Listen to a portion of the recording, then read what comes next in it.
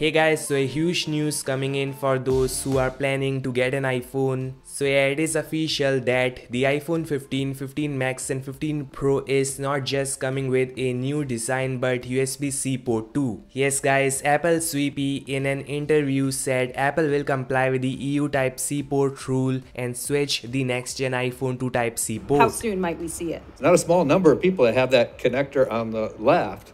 Governments get to do what they're going to do, and obviously we'll have to comply. We have no choice as we do around the world to comply. So this for sure is a huge change. Yeah, no more lightning port, and I guess we may see fast charging too.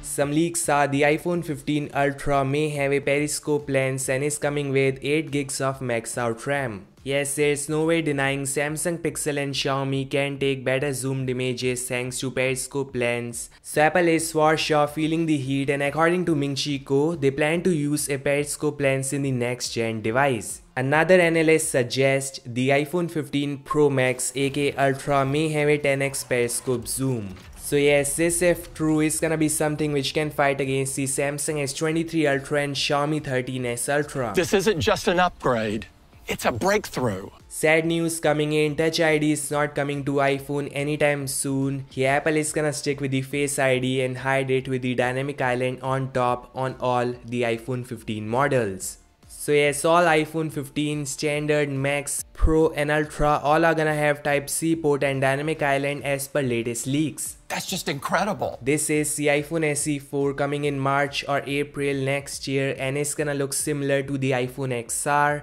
So finally we'll have a not so hideous design on the SE model and a notch on top.